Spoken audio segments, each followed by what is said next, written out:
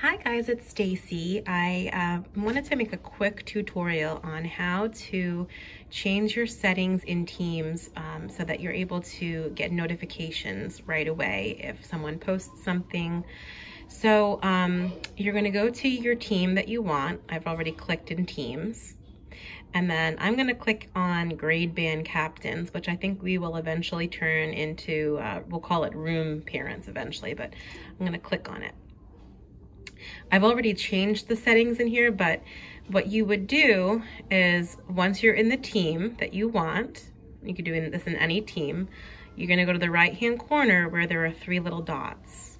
You click on it and you click on channel notification, or really you could just scroll right over channel notifications.